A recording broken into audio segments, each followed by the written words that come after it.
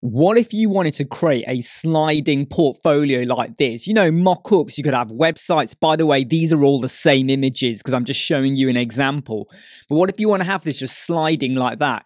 Do you like the overlap effect? Maybe not, but hey, let me show you how you do it. The first thing you need to do is go into Canva because obviously you're going to need images. So I've got typed in frame here in Elements, and then when you scroll down, you'll have pictures of Mac, tablets, you got phones as well. Well, I've got the phone there. I don't know why I dragged that again. But if I just get rid of the image that I've got over here, if you use Go Full Page, which is a Chrome extension, okay, and I'll put a link in it over here. Once you've, you can take a full page screenshot of your website, a bit like what I've done over here. So see that full page, I can then just drag it on there and I can then hit crop and I can actually adjust it to how I want. And basically what I've done is I've dragged in a mobile frame, put it in the middle of the canvas. Then I've made a duplicate and I've moved it down.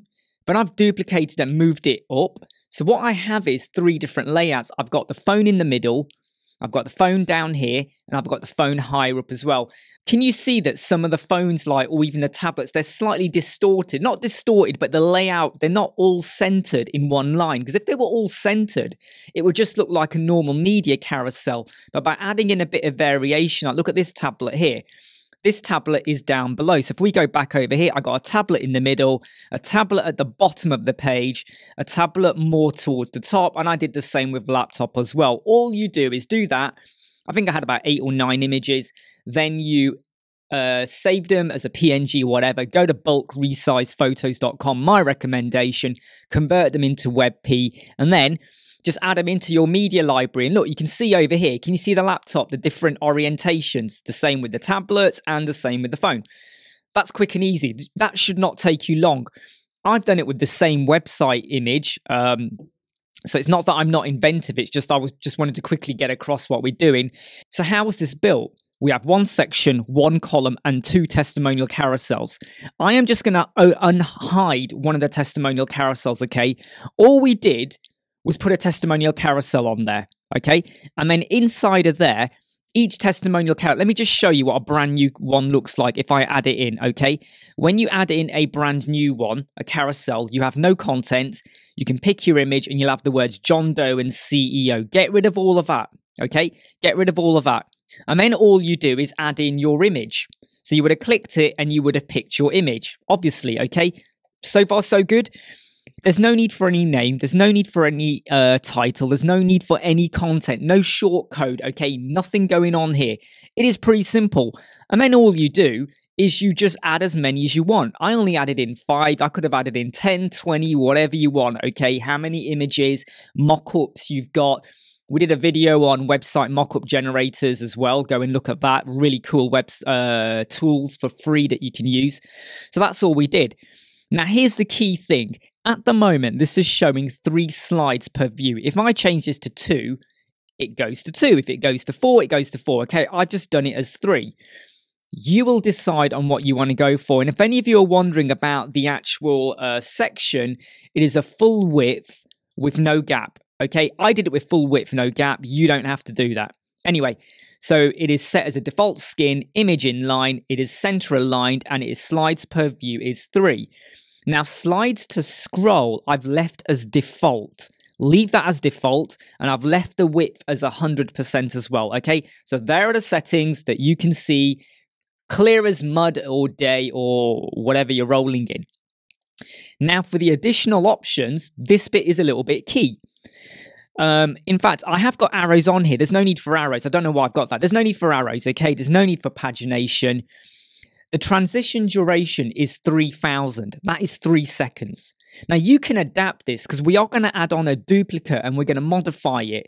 But the very first one that I've added on here has 3000 transition duration, okay? The autoplay speed is set to 0. Now, at this point, you're going, well, how's it going to move? We will add in a tiny bit of CSS code, okay? A tiny bit. Set this to be 0. Infinite loop. We are not going to pause on hover or interactive. And I'll tell you why. If you do that, you will get a slightly jarring effect, okay? So if you want them to click to go somewhere, yeah, okay, you could do that. However, if you go back to the slides, you're going to have to start working with template shortcodes and stuff. So this is really just a moving carousel for you, okay? Back to down here. So these are the settings. Image size is set to full. There's no lazy load going on. It's pretty simple and it works. Now here's the CSS code you got to add. Go to advanced, go down to custom CSS, and here is the code. This code, okay, came from Zoe Tame. All right, I've used it numerous times in other videos, and she is amazing. Zoe Tame, Elementor Facebook group. Go find her. I mean, don't go find her, but she's great. Selector, swiper wrapper, transition timing function, blah, blah, blah. Okay, there's the code. The only extra thing I've done is I did set the opacity to be 0.9. Now, you don't have to do this. You could go for 1. I just dropped the opacity a tiny bit, just so you get a slight transparent effect. It is subtle. There is a little bit there, but it just adds to the effect, okay? You don't have to have this line in if you don't want. This code is in the description of the video. You can't miss it. Okay, so once you've done that, that will now move. I have set the width of this to be full width 100%. Normally, it will be set to default, which technically on your layout for your carousel is 100%. I just went and did it anyway, just to be sure. Full width, 100%. Then we added in a duplicate. Now the duplicate sits behind, okay? And if it wasn't behind, you would just rearrange it in the order, right? You know, over here. So here we have a copy. That copy is an exact same copy of what I've done before. So it's got all the settings built in. The only thing you would do is obviously go in over here. So I'm actually going to get rid of this image, right? And I am going to pick, let's go for this image here, right? Ridiculous, right? I've gone and added in my face. Why did I do that? That was really, really stupid of me, right? Anyway, I've just gone and added in my image. Not the best image, obviously, because of the layouts and everything. Like, look, let me just do this here. You will get the circle now, but, you know, a bit stupid, but hey, just go with it for now. Okay, so I have now changed one of my images to be that. I shouldn't have done that, but we're just going to let it go. Now, when we scroll down, you'll notice there is a little bit of a change. By the way, this also has, if you go down here, it has got the code in. It's missing the transparency a tiny bit, because this now sits at the back and I don't want it to have any transparency, okay? So we've got our image in, but it still has the Zoe Tame code. But the key bit is, if you go to layout, it is again full width, 100%, but we now have the position set to absolute. Let me go back to the first one. That only had full width. The position was default. The second one has absolute, because if I do this, right, it is now going to sit below. Does that make sense? If I now set this to be absolute, it is now absolute. So it kind of now is in line with the one that is kind of in the same column structure or whatever, okay? And that's how I'm getting the overlap effect. Does that make sense? I hope so. Please watch the video again millions of times if it doesn't.